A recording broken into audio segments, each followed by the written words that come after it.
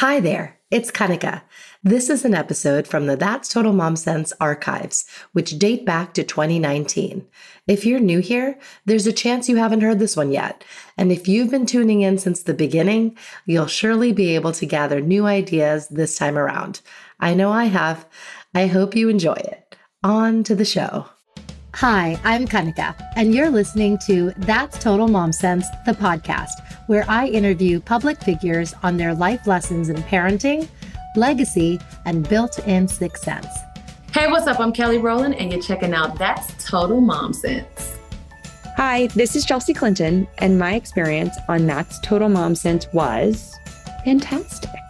It's me, Bobby Brown. Can't wait to share my story. Thank you to my guests, brand partners, community, and you for making this show possible.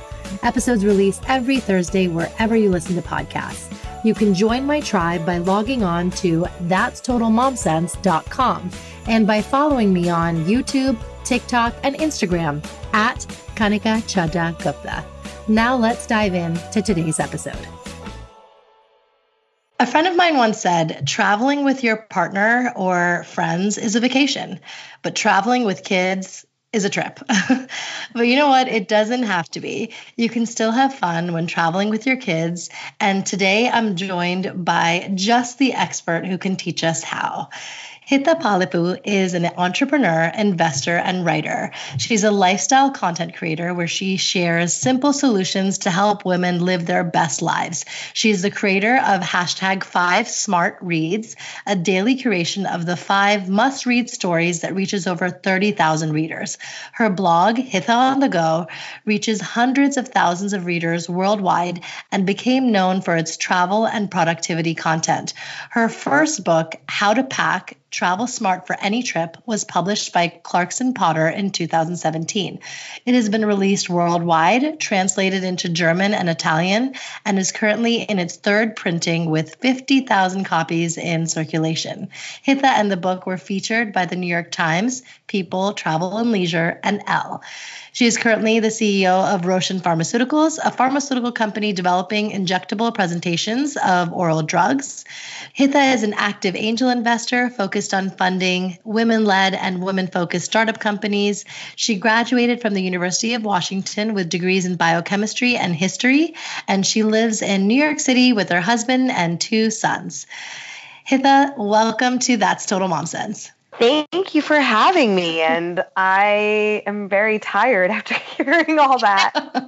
Well, you have such an illustrious career, so I had to share it all. I personally am a big fan of your work and your blog, Hitha On The Go. When I see your newsletters, I love how thorough and specific they are, and they're an instant pick-me-up. I love getting them in my inbox. Thank you so much. That's so kind. Absolutely. And your manifesto is a testament to that. And I just want to share it with our listeners. So it's pack faster, work smarter, learn more, feel and look your best, give graciously, and live your best life. Now, what woman or individual wouldn't want to do all of those things? So it's really great. Thank you. Let's take it back. Tell us a little bit about your childhood and what it was like growing up. So my childhood in certain regards was very normal, and in certain regards was very unique. I grew up in typical middle class, nice homes, great schools, lifestyle, which I'm lucky to have, but we moved around quite a bit. And that was due to the nature of my father's job as a pharmaceutical researcher. Oftentimes a bigger and better job would present itself after a few years. We'd always be a decision as a family, but we decided, do we move, do we stay? We always chose to move, and up we would go to a new place. So I've kind of grown up everywhere. I was born in Syracuse, New York, mostly raised outside of Philadelphia, and we kept boomeranging back to Philadelphia, but also lived in Ohio and Colorado and England and Seattle and North Carolina. So it's been a little bit of a journey. And a big part of my childhood was our annual visits to India every summer, almost all summer long. And with that came the packing for India, which always involved suitcases filled with family's favorite toiletries and foods and toilet paper, because back then toilet paper wasn't as common as it is now in India. And, my mother would pack very efficiently for herself and for me, so we had more room to bring everybody else things. And I really credit both watching my mother prep and pack for those trips and those trips themselves for inspiring me to do the same as an adult and just love traveling regardless, and then make sure I'm doing the same with my children as well. Yeah, absolutely. And I can totally relate to you. My sister and I would want to pack everything under the sun whenever we'd, visit our nanny in Bombay. And it was like Cookie Crisp, Lucky Charms, macaroni and cheese, like our suitcases were filled to the brim. So I totally can reminisce about that with you. So both of us are Hey Mamas. There was a feature that was written about you and your dad in particular called My Father is My Mentor. Tell us about that, because it was such a poignant article. Thank you. The title says it all. My father has truly been my mentor my entire life. And I guess if we're going to talk about my childhood, one unique thing my parents did was whenever I misbehaved or acted out of line, I never got grounded or things taken away from me. The way my parents chose to quote unquote punish me is either my mom would make me write an essay, and she goes, I don't care if you write I hate mom, like all across 3 pages, but you're going to write 3 pages and get whatever you're feeling out of your system. And my dad would hand me the medical dictionary and assign me 10 words and ask me to write an essay linking them all together. Wow. That is so innovative. Oh my God, I'm totally using that on my kids. I'm fully going to do the same with mine as well. And what it did is it got me connecting what I heard him talking about work to my own education, and it made me more interested in what he was developing, for these big multinational pharmaceutical companies. And I think it's those 2 very unique punishments are very much the reason why I, to this day, I'm a writer. I work with him in industry. We have our own pharmaceutical company, as you mentioned, and this is our second company together. So clearly something stuck and something's working, but my father is my mentor with little work challenges, big work challenges, whatnot. He's always been there. And I do think that if he had gone into any other industry, if he ended up in energy or oil and gas or academia, there would have been this desire on my end to kind of follow him wherever he went. So it's been a real blessing to be able to build companies with my father, to be able to develop such incredible products, and as well have that time with him. I think we never know how much time we ever get with our parents and our loved ones. And the fact that in choosing to work together multiple times, I've been able to buy a lot of extra time that I otherwise wouldn't have had if I worked in a different environment or in a different industry or a different company. Completely. Wow, that's beautiful. Can you share some of the milestones in your career? And I'm sure your father had a hand in those as well. Oh my goodness. Yes, absolutely. I think one big one was closing our seed round when I was 8 months pregnant earlier this year. Wow. And my book, getting the book deal, writing the book during Rose's first year of life, and all the support my parents gave me when it came out. And I was traveling for the book launch, and they just being so hands-on with Ro.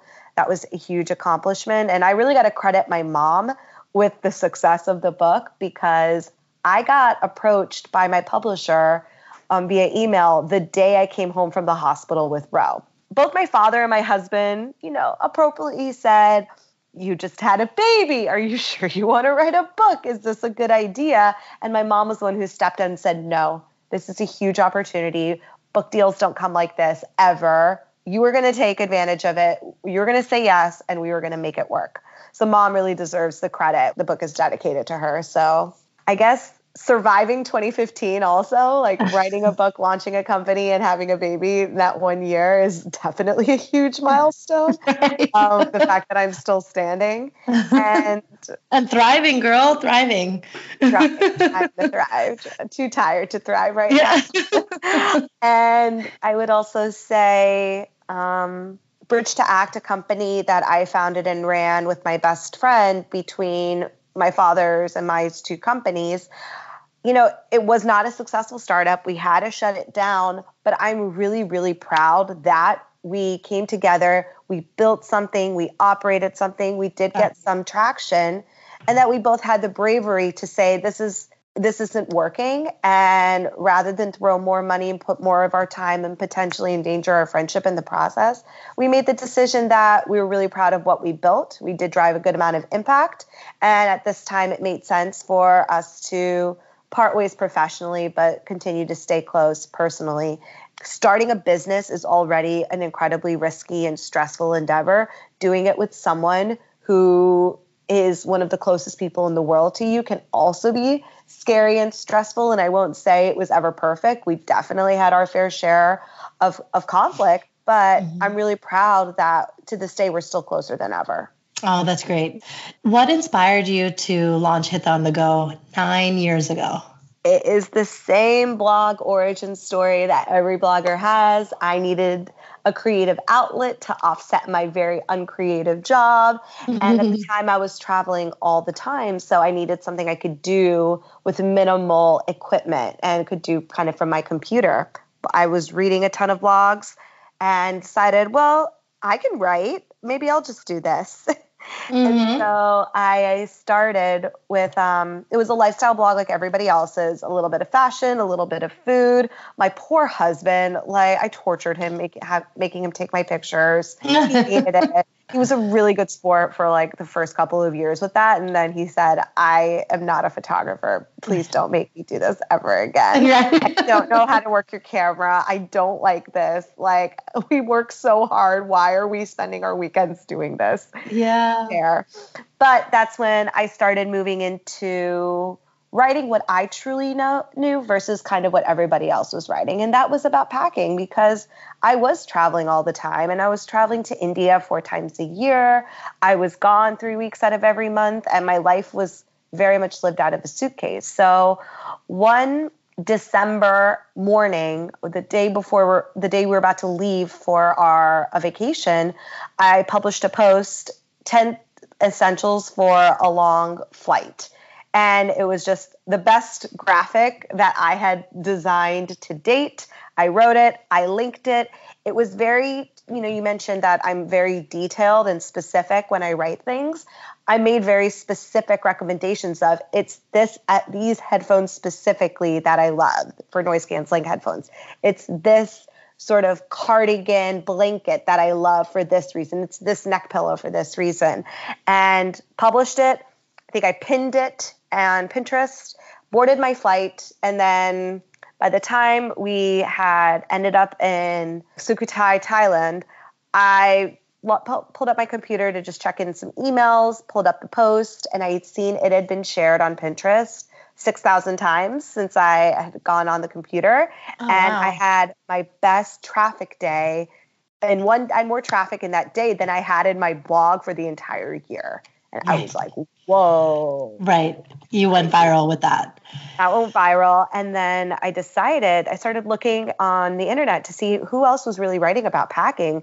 And the only content that was on there was quit your job, sell all your possessions, live out of a suitcase, which is not how most people pack and travel. I mean, It's wonderful if you're able to do that, but it's not realistic for most people. Most people take a few business trips a year, a couple of vacations a year, visiting family. And those are very specific trips that often, if people aren't packing in a carry-on, likely they would like to, or they would like to pack more efficiently than they maybe had been. So I doubled down and made that a priority to create content on this front, show people how I was doing it as my own process evolved. I took them on that journey, shared them the few little tips that worked for me. And because of that type of authority that I'd built in that space, was able to get some video projects with About.com and with Ladies Home Journal. I did a partnership with Quarterly where I had a quarterly subscription box filled with my favorite travel essentials. The book obviously came from that as well. And to this day, I still find a perfectly packed suitcase like as satisfying as like the pop of a champagne cork or the sound of my kid laughing. The feeling after like a really good workout when you feel like you're on top of the world. It's a very satisfying feeling. That said, I never set out to be packing girl. I love travel. I do find satisfaction in packing well, but my true passion really lies in helping women, namely, save time and energy and money on the things they have to do so they have more of that to do the things they actually want to do. I still stand true to my Kindle, although now Kindles have evolved from the model shown there. I certainly still carry around like a beautiful like shawl with me. That specific one, I think the brand is shuttered down, so I have a White & Warren cashmere travel wrap that is just the most delicious, yummiest scarf blanket ever. The AKG headphones, I still swear by. I love that now most noise canceling headphones, you don't need AA batteries anymore. They're all USB, micro USB chargeable, but those are a very, very comfortable one that I'm a fan of. The battery pack, if you have an away suitcase, you will likely get the battery pack, so you don't necessarily need to buy a separate one. Compression socks for sure. Never, ever, ever travel without them. And then I also like to, because I get really cold on planes, bring along a set of cashmere socks to put on top of them. That's great. Walk us through your beauty routine that, we can do with or without kids. Yes. And actually Ro watches me do it and he wants to do it too. So I'm like doing it on my face and on his face. And that's it's really cute. I enjoy a young man that knows the importance of good skincare. Yes, there you go. Start them young. I don't wear makeup at all when I travel. I just am going to take it off anyway. So why even bother? So I always go to the airport naked faced with just having done my normal routine at home. Either I do this in like the airport lounge or bathroom or on the flight. I do like to spritz everywhere just to prep my skin to receive more moisture. I kind of use this as a time to just bring a whatever serum, not necessarily one of my favorite serums with me. Anything that's got a lot of hyaluronic acid. The Glossier Super Bounce is a good one. Image's hyaluronic acid serum is another good choice. L'Oreal makes a really good hyaluronic acid serum, but that's what I put on my skin first. And then I follow it up with a mask from Alchemy Forever.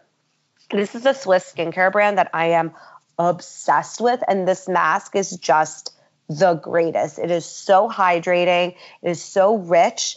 And it's got a beautiful bit of a bronzy tint to it. So you don't look like you put a mask on. It goes on, absorbs relatively clear, but leaves you with just like a little bit of a glow. So like you look good while you're masking. And then I follow that up with oil. Again, I'm not precious about which oil I bring. It's usually something I have like just a little bit of at home. Wander Beauty's Glow Ahead oil is a great option here. After the whole Sunday Riley like scandal happened, I'm moving away from their oils, which sucks because I love them. I don't feel right about it. Another favorite oil is Naturopathica's Carrot Seed Replenishing Oil. That one is just so yummy. And I'm trying out Herbivore's Phoenix Oil right now, and I really like it. So, and oil. And then if I nap, I always put like my little silk eye mask on. And I have one from Slip. I have another one from Hill House Home. They're both fantastic. Close to landing time, I will either slap on some Wander Beauty eye masks or use a caffeinated eye cream to help wake my eyes up, because that's the part of the your skin is much thinner there than the rest of your face, and that's the place you'll lose the moisture fastest. So it's important to do right before landing what you can to just completely replenish that sensitive area with moisture.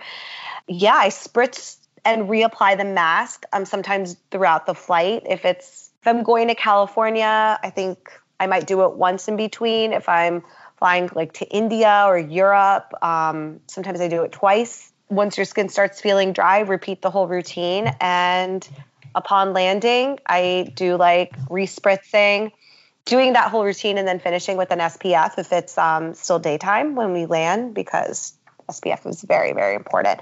Oh, and for lips, the Laneige lip mask, it's like comes in a little pink tub, is my favorite lip balm. And anytime Sephora has a sale, I feel like I buy 20 tubs of it and just keep it on hand for one in every purse, one in every toiletry bag, and at home. And then big sunglasses are your best friend. Yes, there you go. Especially if you're makeup free. Exactly. And like a top knot. That's awesome. Well, we will link everything you mentioned in our show notes. It'll be like this long ass list, but I love it. And you mentioned Wander Beauty a few times. Yes. They are a beauty brand partner of ours. So if you use MomSense20, all caps, you get 20% off your order. So remember to do that if you are buying anything Wander Beauty.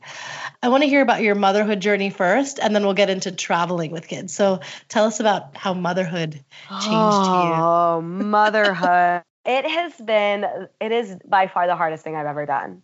It's the best thing too for me, but I'm wiped every single day. These two boys are magic. I love them so much. They've taught me so much. They've helped me grow as a person, let go of things that don't matter, become really laser clear on what my priorities are. I'm so in awe of them. I'm so in love with these two little guys that I grew and birthed, and that itself, in and of itself, was wild because I did not love pregnancy. I had okay pregnancies. My first trimesters were rough. I was basically in bed for most of them. Wow. And with Ro, when I was pregnant with Ro, I could take that luxury. I didn't have anyone else to take care of. With Rocky, I had my 4-year-old to take care of. Right. 3-year-old. He was 3 years old at the time, as well as a company that I was actively fundraising for. So there was a lot of just pure willpower pushing through that was hard. And I don't know if like our family is truly complete yet, but I am fully done being pregnant and very open to adoption if we decide we want to have another child. But I did not love pregnancy, and I feel like we should be open about that it can be really, really hard. And the shift in your body and the shift of your brain and your life physically, mentally, emotionally, no longer just being your own, is never more present than when you're pregnant. Yes, I completely agree. And it's something that you don't really have control over. Your body's changing. You can't predict it. Yeah, exactly. You can't anticipate what's going to happen. And then it's like literally up to the last moment. Are you going to have your water break? Are you going to experience contractions? Like you don't know. And you literally have to surrender. And that's such a hard thing to do. It's so hard. And you think, oh my God, when is this baby going to come? When is this baby going to come? And then the baby comes, and that's when the real work begins, because that 4th trimester is no joke. It is physically, emotionally, mentally so demanding. And we're told so much that we're told that by media, and I think largely male-controlled company media, that it should look easy and we should bounce back and you're a super mom and you should be able to, and you should do it all. When in fact, no, that's impossible. Yeah. That having a village, there's a reason that for thousands of years, we did have these live in tight-knit communities where everyone jumped into one another. And I think in being South Asian, we still very much have that. It's such a huge part of our culture. Whenever a woman becomes a mother, there is this rallying around her by all the other women in the family. But the flip side of that is the help is wonderful, but often it comes with them wanting to do things in their way and you not being able to, or feeling uncomfortable with owning what it is you want and what you want your journey to be, and articulating it in a way that is respectful, but also honors your wishes and what you want as a mother. I didn't have any of that with Ro. With Ro, I kind of deferred to everybody, but also felt very shut out of feeling like I was my child's mother. Postpartum depression, I have a feeling, would have emerged regardless, but I think the severity of with which I had it with Ro, that was definitely a significant factor. Yeah. And it was hard. I did not feel secure in my motherhood identity until like Ro was 1.5. Wow. Thank you for being so honest. And I mean, I can completely relate to you. I mean, I had my village rally the same way when I had twins, and we actually kept it a surprise. So everyone was like, wow, she's effing huge, because I was just so nervous. I wanted everything to go smoothly when I delivered them. And same thing, I just relegated to adhering to the advice that everyone gave me. I asked any twin mom, so many questions, listened to my baby nurse, and what the impetus of this podcast, That's Total Mom Sense, the reason why I came up with this, coin term mom sense, is that we have a superpower. We have a sixth sense, a mom sense. And, sometimes to hell with what your mom's telling you to do, or your mom-in-law, or your pediatrician, or your friends, you can just trust that inner voice, because that'll never steer you wrong when it comes to your kids. You just know. And, I want to be able to, uplift moms, first-time moms, in this way that, you've got this. Just trust your gut. Yeah. And I think that's why with Rocky, my pregnancy and my 4th trimester and this time around has been radically different. That's great. I did have prenatal depression, which I'm so lucky to have a psychiatrist as a father-in-law as well, who observes these signs, who I also have an incredible relationship with, and who's been there for me during my own mental health struggles, and has been my advocate with the rest of the family, and kind of my first line of defense of making sure I have the space to seek out the support as I need it, and medical support with that. So I was in therapy throughout my entire pregnancy. I brought on a doula, which my mother and my mother-in-law are still perplexed by. But I was going to have a second C-section because between both my children, I had a miscarriage. I hemorrhaged after my DNC, which was scary and awful in its own experience. But my OB wisely recommended that I opt for the C-section from the get-go so they could take the time to inspect my uterus, make sure everything was clear. There would never be any medical challenges because they never caught something that could have been caught. That's smart. And I was happy to do that. But I ended up going into labor 2 weeks before my scheduled C-section. But so sitting in triage in the hospital, my doula was there. She was helping me work through the contractions.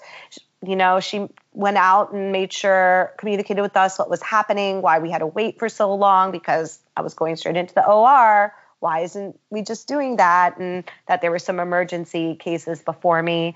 And then afterwards, she hung out with me when I was in recovery, which nobody tells you after how long you're going to be sitting in that little random recovery room. It's like you're there for 3 hours. You're usually left alone and you're like, what the damn hell? I know.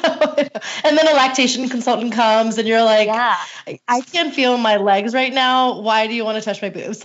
Exactly. And so she was with me. She helped, Rocky was like, I'm just going to snooze. Yeah. But she just made sure skin to skin was really comfortable. After they came to take the baby, she hung out with me until I was brought into my room.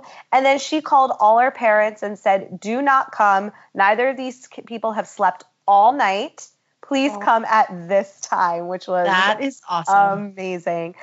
I had a doula pair. So at any given time, they were both answering all my nursing questions. They came over multiple times in the hospital and then at home to make sure my nursing journey was successful. To this day, we're still friends, and I text them and I want to hang out with them. They're wonderful. And, that was we also made a really strong plan of, I need these people to take care of Ro. I need these people to take care of me, and this is how I need you to take care of me in this very specific way. This is how I need to be taken care of right now. Right. And this is how I would like to care for the baby, and this is where I think we should bring in some additional people. Now, this is such a privileged thing to say, and I wish it wasn't, and I wish this wasn't the case, but yes, I have a lot of family physically close by that also invested a lot of their time. Financially, we were able to afford a doula and a night nurse and our nanny, and then bring on an extra sitter for Ro and have our nanny focus on Rocky's care because that was just the right next step for our family. This sounds so incredibly out of touch to a lot of moms. And I just want, if you're listening to this and this isn't your reality, do not feel bad about that either, because I understand how extraordinarily lucky I am to be able to have this.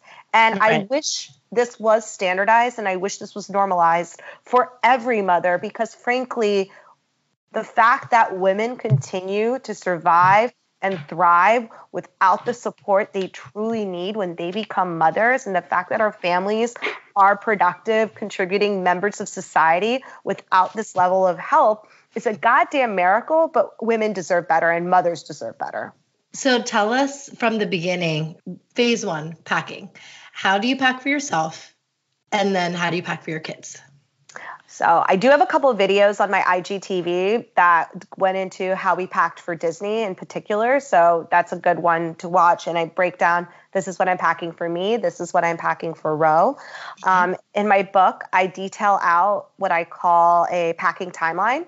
And I do start planning to pack a week in advance. That's when I'm writing my packing lists with the specific items that I want to bring for Ro and me. Things like t-shirts and whatnot. I'm just like t-shirts, shorts, whatever. But specific shoes based on the weather and what we're doing. Specific bags for me. And that also like the backpack that I know he likes the most and will actually carry. Gear we're bringing, like, are we bringing a full-blown car seat, or is he finally big enough for a booster, and are we renting that, or are we bringing our own, and what bag do we store it in? Strollers, are we bringing the stroller or not? That all starts a week in advance, and then throughout the week, I'm bringing all the items out, making sure things are washed, making sure our luggage is in good condition, and like none of the wheels or handles are falling apart. I am ordering toiletries that we already don't have, like the sunscreens or bug repellent or things that are very specific to the destination. And then I start kind of packing it about a week, like 3 to 4 days in advance. So that way, the night before the flight, it really is packing up our personal items. So making sure he's got all of his entertainment for the flight, iPad's charged. He only gets his iPad when we travel.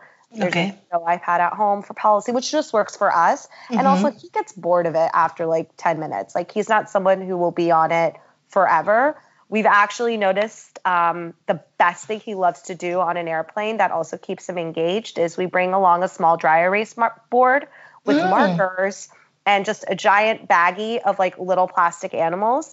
And we draw and create habitats for his animals like on the airplane and he prefers that more than any other activity I've ever found for him. That's so cool. We have to link this.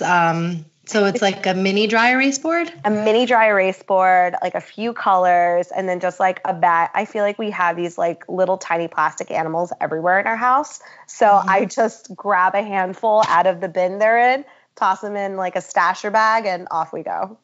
That's great. Any other toys that you pack or just, modes for entertainment on the No, I have him leading and letting him know. So, we're going back on an airplane. This is about how long we'll be on the airplane.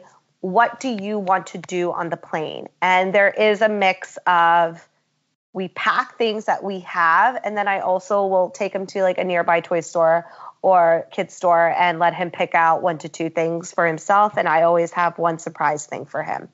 Oh, how fun. That's so great. And I can pack it now too. Now I go back and repack it, but this is the age that my mom started telling me to pack my own backpack in advance of flights. And I think it's good to teach them as young as possible. Let them put things in the suitcase. You'll go back and redo it, but the more ownership you give them of these things, the sooner you get them involved, it gets them excited about the whole process.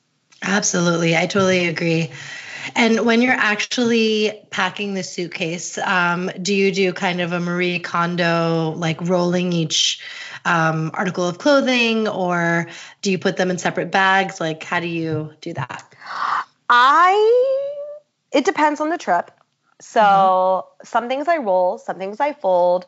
I use packing cubes really only if we're doing a multi-city trip. Okay. Otherwise, everything kind of just goes in and I like to unpack right away. So I pack in kind of biggest, bulkiest to smallest, most squishable items. That's a very official packing term, squishable. Mm-hmm. Oh, And yeah.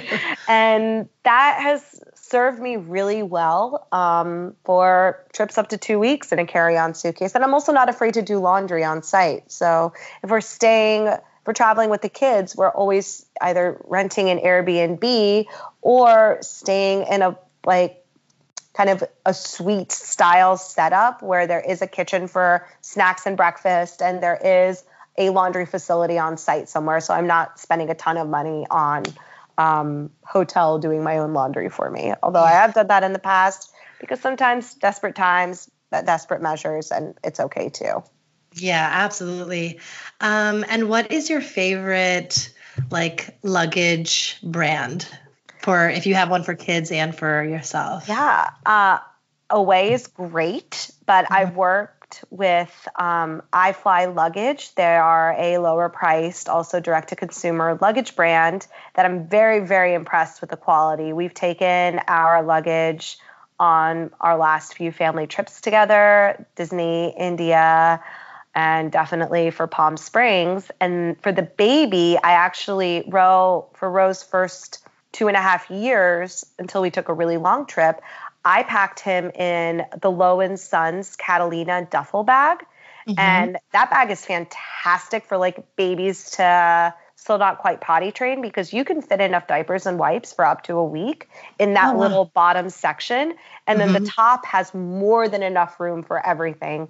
But that kind of bag is when you should definitely use packing cubes because it really is a black hole kind of bag. So you want to keep clothes in one, maybe socks and bibs in another, and pack it by cube and have the cubes labeled. So unpacking is a lot easier and keeps things organized. Good to know. That's great. And what are some of your top tips for traveling with kids? Okay, the first trip is to just do it. It's going to be hard. It is a trip. It is not necessarily a vacation. It's not going to be the relaxing vacations you used to have. And trust me, you will have those vacations again one day too. But this is a time when how often do we have in our lives to just go away with our kids and give them our full undivided attention without the typical rigor of, have you eaten? Go use the bathroom. We have to go here. We have to go there. All the haves you have in your life, they just sort of melt away when you go away. And it's a chance to just be you guys and be silly and make memories and have fun and not stress about the typical life stuff. So it's really, if you can afford it, and they don't have to be expensive, but just get away, even if it's just renting a house or doing a house swap with somebody who lives further out from you where there is some really cool stuff for kids going on.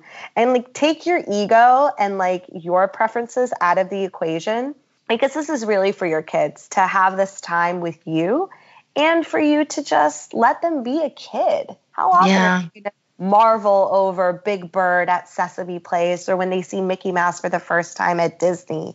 So what if it's loud and hot and kids are screaming and you can smell another child's poop, or maybe that's your child's poop and you just don't know? Yeah. That's so funny. That's parenthood in a nutshell. It is messy and chaotic and loud, but it's also magical. So sure, you savor that. The second thing is to start small with the trips. Start with a day trip somewhere where you leave in the morning and you come back in the evening. Stretch that out to a weekend away and work your way up with whatever you feel comfortable with. And my third tip would be, and this is, I think, a motherhood in general tip, but it's raise the kid you have and advocate for the kid you have versus expecting your kid to be something he or she isn't. if your child has a tough time with transitions or new things, take the time to show pictures of where you're going, show pictures of the hotel room or the Airbnb you're renting. Let them make choices about what they want to do. It's like zoo or kids museum. And like a 2-year-old can make a decision off that. And like let them take some ownership and feel like they're an active planner in the journey, because that's what's going to make them excited to, one, go on that trip and for future family experiences together as well. Absolutely. And do you have any hacks up your sleeve related to packing or traveling and the like? I mean, I have a whole book of hacks. Yeah. There you go. And then I also, please get off Instagram and expect your trip to look like what you see other families doing on Instagram, particularly professional content creators. You are seeing one image out of maybe 500 they had to take that looks idyllic and peaceful and wonderful, and that the kids are angels. All kids cry and scream and have a rough time with transitions or new experiences. And that's okay. They are kids. That's what they do. But the more you expose them to new things in a manner that they can handle, and also make sure that there's plenty of playground time when you travel or kid-friendly activity time, you're going to have a great time. When we went to London, we made sure we went to the first place we went to, and every day was a playground. So Ro got to play first thing, while my husband and I took turns sitting on the bench and eating our croissant while the other ran with him in the playground. Then we were able to handle the natural history museum there, or an afternoon tea, or just wandering through London, which was amazing. That's awesome. I have some hacks that I want to share, because I was definitely one of those reticent travelers that you mentioned. And we only just did our first air travel when my third turned 1. So my twins were 2 and the baby was 1. So, it was definitely a task, but we just went for it. It was a family wedding in LA, and then we went to San Diego. And one thing that I did when I got on the plane was I had chocolates for the passengers around us. And they just started laughing, and it was just such an endearing moment. I started tearing up and almost crying. And I was like, this is my kids' first air travel, and I really don't know how it's going to go. I don't know if they're going to be wailing when their ears pop. I just have no clue. So here, take a Ferrero. And everyone was just so amused by that. And then instead of giving me the side eye when, the kids did cry, which ironically, they slept the entire time on the way there. It was the way back that was a total shit show. So they slept 3.5 hours on that flight from New York to LA. But the passengers became our friends, and they were like, oh, what are their names? And getting all chatty. And the second thing that you mentioned also was having entertainment, and having it maybe be new entertainment. So when I packed their backpacks, I had all these new toys, and the Crayola, what is it? The Miracle markers, where they don't actually, they have the color on the paper. Yeah, you know what I'm talking about? Wow. Yeah. Yeah, that's the one. Yeah. So I had all that stuff that was brand new coloring books. And so it was something new, and they felt like it was Christmas on the plane, and that occupied them for a bit, because it wasn't toys that they already had at home. So Hitha, you are a voracious reader, and you send a lot of recommendations in your email newsletter. Do you have any books that you can recommend that are great, vacation, beach reads, parenting, self-care? Sure. So beach read, vacation read. I call these books brain candy books, and they're all wonderful. The most recent one that I've read that fits in that category is called Get a Life, Chloe Brown. And it is one of November's Book of the Month Club picks. It is excellent. The writing is just so electric. You could feel the chemistry from the 2 lead characters literally coming off the page. It was so good. and it's getting a lot of buzz, and I'm very happy it is. I loved it. Parenting books, I am reading Susan Wojcicki's How to Raise Successful People. You know, her daughters are the head of 23andMe and YouTube, and the third is a huge physician. And she just has a lot of common sense advice that we all intrinsically know, but need to sometimes be reminded of. And another one that has been a good read for our family that my husband and I revisit every year is The Secrets of Happy Families by Bruce Bedler. And that one is just a great read to constantly revisit with your partner on how to make sure it's bringing a lot of business principles into your family, which works for my husband and I. It may not work for every family, but to have things like a motto that you revisit and family rules that you revisit, and how getting your kids involved with that process as early as possible is actually great and gives them ownership of it. And then we can see that with Ro now, how he feels very like a little leader in the family, and explains to Rocky, this is our motto and these are our rules. And Rocky just looks at him like he's the coolest kid in the world. That's awesome. The third, that's like self-care. I truly believe like everyone needs to read this book because it's great for relationships, and particularly marriages and marriages with kids. It's called Fair Play by E. Brodsky. And it is a game changer. It is like it's funny, it's data and evidence-based, and it really is a system on how to, having equality in the home and in a relationship is just never going to happen. Certain people are going to give more in other areas than others. The nature of our workplace is that, one person who probably has a more traditional office job, there is going to have to be somebody who has a slightly more flexibility, or it offsets, who can be more flexible in this moment in time to handle when things go wrong with kids and families. So This book has really helped us identify it's never going to be equally like divided, but what we need is something to feel fair. And now what that helped us with is anything that can be done on the computer immediately is assigned to my husband. Something that requires me to be present at home or at school or taking kids to an appointment, I handle it. And my husband's the one who takes care of birthday gifts for parties, who takes care of dinner reservations or ticket purchases or RSVPing for things and putting it in the calendar, like re-upping Ro's activities. All those things are his job, whereas I'm the one who's going to the doctors and the dentist and making sure those appointments are always on the calendar, and doing school pickups when our caregivers aren't available, and when something breaks in our home, or if Ro gets sick and someone needs to get him, that's me. And it really has alleviated some of that underlying unspoken tension that we just tend to possess in relationships. Yep, it's not equal, but it's certainly fair. That's great. That's really, really great advice. You're an expert at giving advice, and you're so thoughtful about it. So, it's natural that you're an angel investor. Tell us about the companies that you work with and how you advise them when it comes to growth. Yes, I'm sector and industry agnostic, but what I look for is strong product market fit, capital being used for either launching a new part of the business that can't be sustained with existing revenues, or operational scale.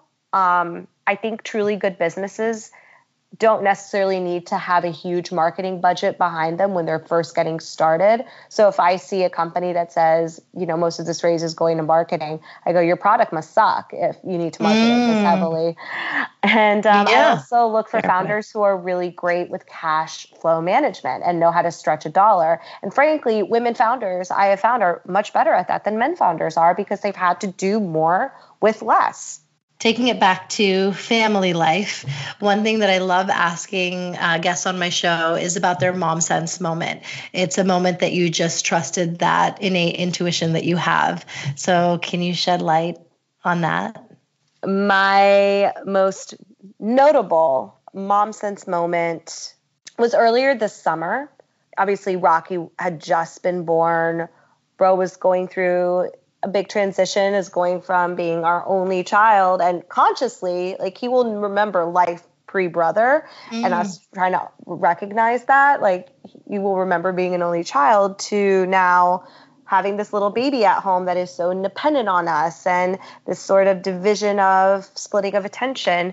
And, you know, rather than let him kind of dwell on that, I kind of just put him in a whole bunch of activities and we started all of them kind of all at once. So he started Kumon and tennis and karate and then within the span of a couple of weeks with each other. Oh, wow. And, you know, when we went in for a school meeting with his school, they kind of, not from his direct teacher, but from some of the other people in the room said, oh, well, don't you think that was too much? He was already going through such a huge transition, da, da, da, da, da. And I said, we know our child. We know what he's capable of. And we were very careful to pick the right teachers and the right settings and a small group size for all of these. But I've also seen him thrive in these new environments and absolutely rise to the challenges into a more strict and rigid environment. And yeah, this was the right thing for him. And, you know, our summer was a rough transition with, you know, having a baby brother, having a very, like a helpless little infant, newborn on our hands and getting through that phase. And it was a whirlwind of a summer. I don't really remember it, but standing up for Ro and saying, no, like, don't you dare try to say that some of this transition has just been because we did too much. I go, this has actually, I think, been the best thing for him.